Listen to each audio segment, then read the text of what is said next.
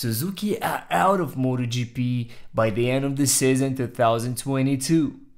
Today, I will tell you what exactly is going on behind this sleeve.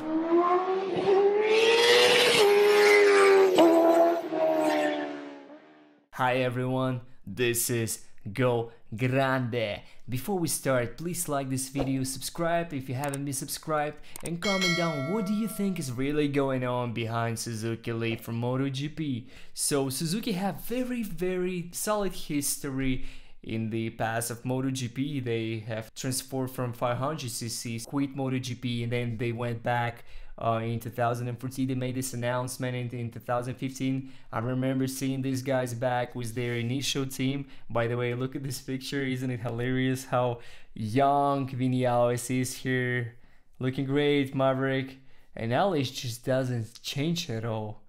Wow. Alright, so they had 6 world championships. It goes way back to the story of Barry Sheen in 1976. I believe it's a great team. We see their true potential this year. I like this. They have improved so much in comparison to Yamaha. They have more or less same type of inline 4 engine, but they managed to improve these top speeds, and results are speaking. Look at the Alex Rins. His standings are number 4 with 69 solid points. Bravo, Alex. So what's going on behind this sleeve, guys? Today I talked to my partner who happens to work right in the paddock of Motogp. So I mean, it's not new to anyone, but yes, it is actually true. On Monday they were informed by headquarters that by the end of the season Suzuki will no longer be a factory team. I mean, it won't exist. If you remember the Kawasaki Leaf in 2008, but Dorna made them help Marco Melandri. Pretty much they gave him an official support, more or less an official bike for the remaining part of the season, which was great. I believe the whole team just worked for him, but they're no longer there. What's going on with these chaps? So are they sick of it? Are they sick of Dorna rules? That's what people say in the paddock. I don't believe this. I believe it's a matter of marketing, not even budgeting. So they know what they ultimately want: to sell motorcycles just like anyone else. Yes, European manufacturers have different set of mentality, which I understand way more. It's about the perfection and selling a super ready product that has proof that it can win races. And Suzuki understand that this is a different type of budgets, and Honda is a huge conglomerate, and it's very hard to be competitive with it. So why not create a very good decent bike, which they already have, like G6R 1000 cc's, and it's a very decent bike for Japanese manufacturer because it has more or less okay electronics, but we're not here to talk about this. I think they just realized that, just like Kawasaki, you know, we can find something else and move there, and it's gonna be cheaper, and it's just gonna have more effect. So Kawasaki, they have chosen another niche, and they decided to dominate there with very simpler budgets. But now, what's really going on behind this sleeve? So my friend who works in Motogp paddock has called me, and he told me that yes, it's because of money mainly, but there's something else going on that nobody knows yet. There was another incident like this with Suzuki being bankrupt in 2020. Yes, this is a year when Joan Mir won his title. What a weird coincidence. And if you also remember, Alex Rins was so depressed. What was going on inside of the paddock? Now these are rumors from the paddock. What they told me is that in 2020, Suzuki started that close to being bankrupt. So, according to the legend from the paddock, Dorna decided to help them out by providing Joan Mir tires that nobody else had in the whole paddock. So according to those paddock legends, these guys had special tires on the Joan Mir, and Alex Rins was so depressed. He never spoke about things, but I remember him being depressed, but I really think it was because he couldn't find right settings right approach to install to ride this bike the way Joan Mir was doing and being very consistent. This is another reason why he won. He was so consistent. But if we believe in this theory, we don't know.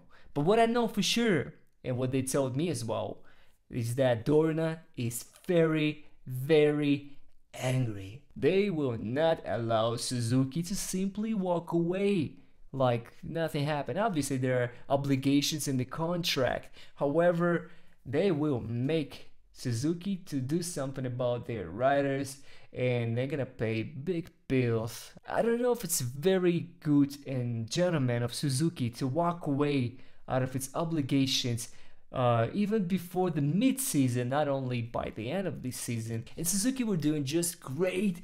Look at their performance. They overperformed Yamaha in my opinion. Their top speed is better for the same inline engine. With Suzuki leave, the place remains open. They are following contenders, in my opinion, who might use their chance and take this place. Mark VDS Racing, Leopard Racing, and of course Aspar race team.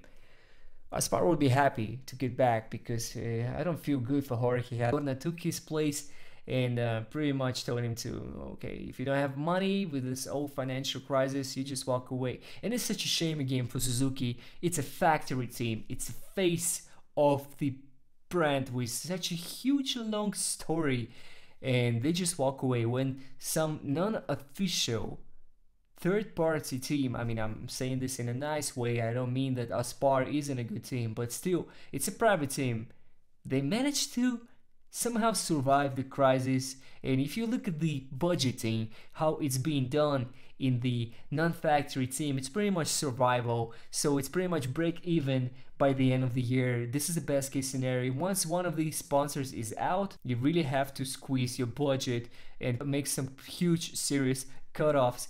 And factory team is out. What does it tell me? I mean, it doesn't tell me any good things. You guys want to look at the Team Suzuki sponsorship this year. So if you look at the Motogp commercial guide, for every single team, everyone has sponsors and title partner. I mean every single factory team. X-Star is the title partner. They're based, Suzuki X-Star based in Milan. And Livio Supo, he just walked into the team and now all this stuff is going on. So Monster Energy, Estrella Galicia, Motul, Akrapovic, Michelin, Engic Sparkplex, 2D, Carbon Trash, Beta, Taichi, DID. These are serious sponsors, and somehow this is not enough for the factory team to stay up competing. So what's going on, guys? Is there a conflict between Dorna and Suzuki X-Star? I don't think so. Suzuki's headquarters apparently think that, you know what, Suzuki, we don't need this stuff, you know, we don't have to prove nothing to sell our motorcycles. And we already won the title, so, and we're almost there this year. We're very constant and stable, so let's finish this project and walk away. And this is why Carmelo Spalletti gets so mad. I'm pretty sure that Dorna's gonna do everything to sue these guys. And last but not least, Mir is about to join Honda Repsol team along with Marc Marquez. Now this is a tricky one. He has been riding an inline engine and they just want to put him onto the V4 bike. It's a rough bike like Honda. I think Paul Espargaró is just perfect for this bike. Give him some time. Remember Jorge Lorenzo? He was strong in Ducati. He adopted it eventually. We saw 3 wins in Ducati in his career. It was great. But then he walked into Honda Repsol being so confident, but he just couldn't ride this bike at all. So it's a very hard bike to ride. And Paul Espargaró has more or less same adoptive style as Marquez, not as close, but he really liked to ride bike roughly, not smoothly like Lorenzo. So now they want to switch another hard rider onto the smooth rider like Joan Mir. I don't think it's a great idea. It's really weird. Why? I mean, he's a great rider, but like he should stay with Yamaha, for example, in my opinion. What? Alrighty guys, this was Go Grande. Please write down in the comment section what do you think is really going on behind this Suzuki Leaf. And remember, MotoGP isn't just a sport, it's an art.